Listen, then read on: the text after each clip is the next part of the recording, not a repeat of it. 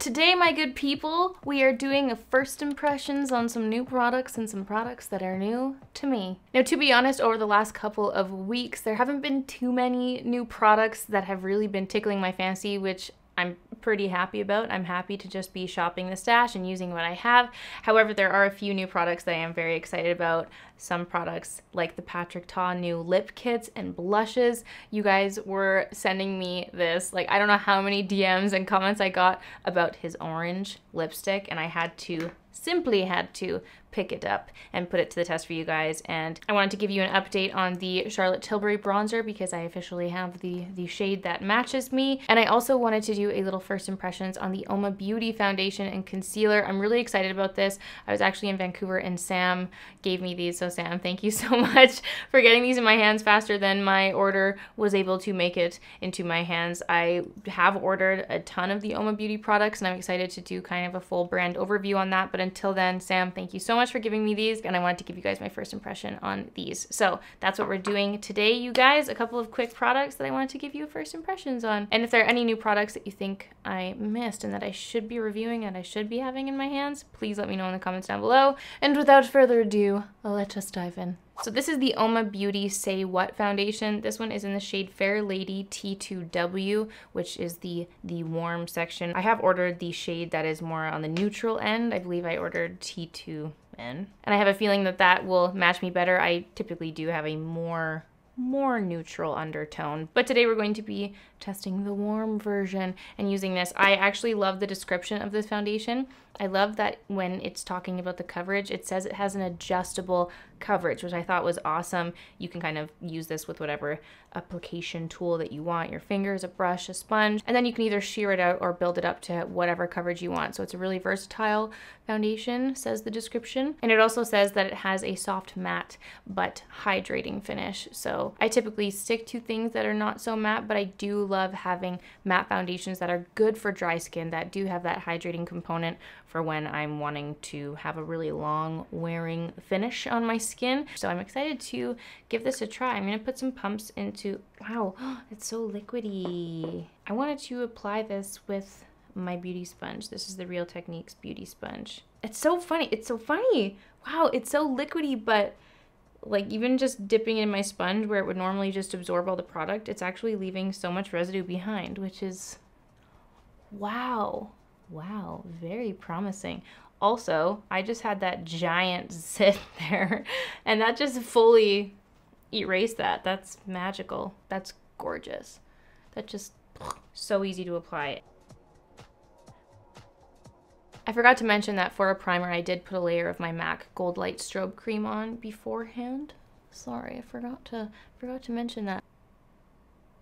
Other than the fact that it is a bit warmer in undertone, I am very much looking forward to trying out the neutral undertone. I feel like that'll fit perfectly. This looks beautiful. It looks so beautiful, and knowing that you can build it up and add more layers to add coverage, to adjust it and customize it as you wish, absolutely stunning. It still looks like my skin and did a really great job at just so nicely evening out the skin tone. Honestly, I don't even feel like I need to go in with too much more concealer just to test it out. This is the Stay Woke concealer. This was in the shade T2. I want to try just putting a bit of this underneath my eyes. The description of this one is a really lightweight, full coverage, but skin-like finish, and it's supposed to help brighten up those dark circles, which is what I want to do. Now I'm just going to take a little concealing brush and put that underneath the eyes and see if we can help out with the dark circles under there.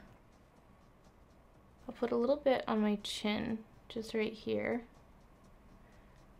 to try and brighten up that area, and just around my nose.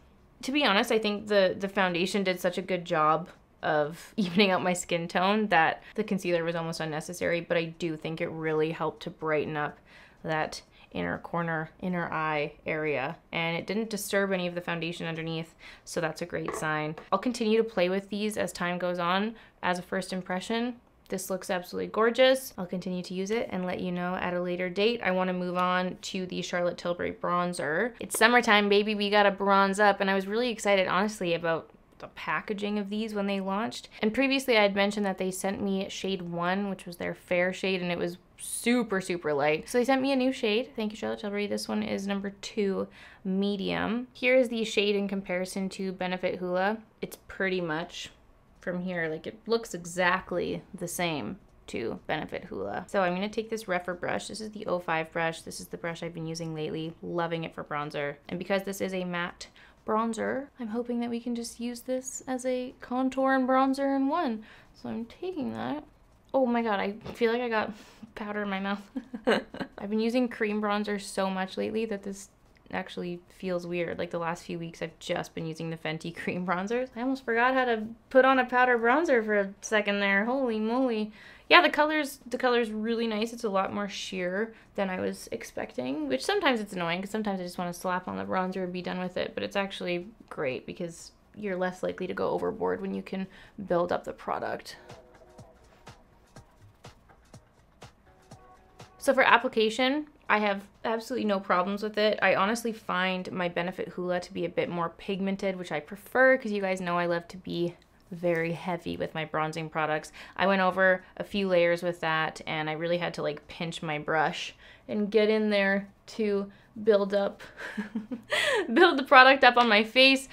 This would definitely be a purchase that I would make for the packaging alone just because it is so beautiful to look at. But in terms of formula difference, whether you're using the Benefit Hoola, the Marc Jacobs matte bronzer, they're pretty much all gonna perform on the same level. Again, this one's a little bit lighter, a little bit more of a buildable formula. Those are my thoughts on the bronzer. Now let's move on to the very new and exciting Patrick Ta blush duos. These are the double take cream and powder blush duos here. I picked up 2 shades of these. This one is She's So LA, which is a nude blush duo, and this one here is Do We Know Her, which it's so funny because in my screen right now it looks much more orange.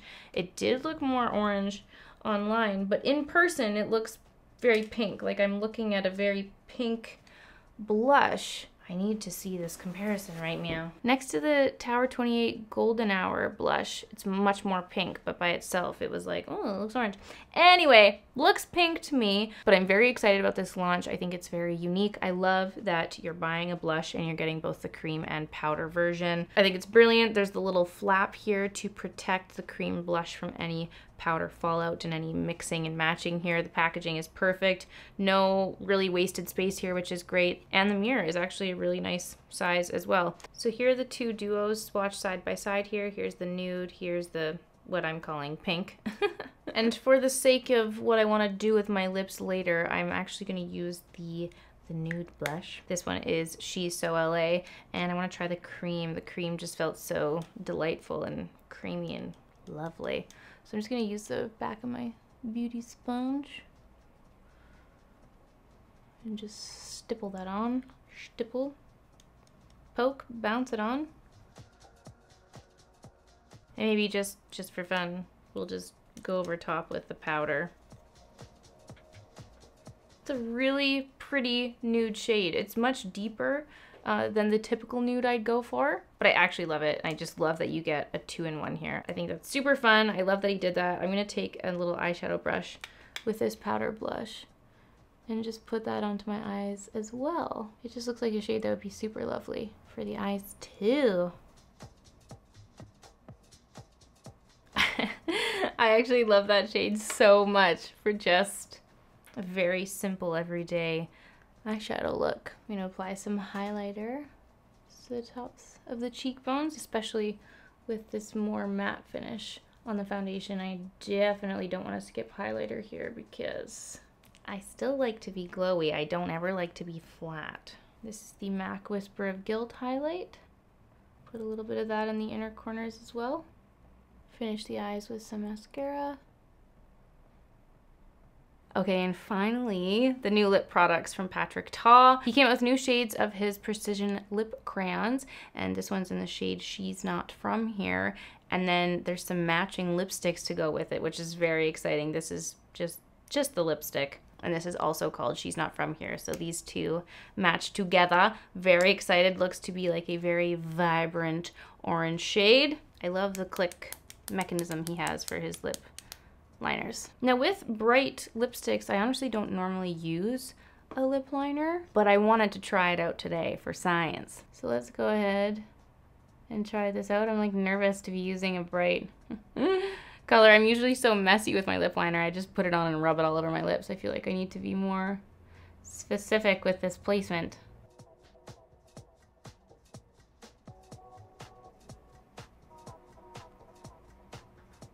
I found that terribly stressful.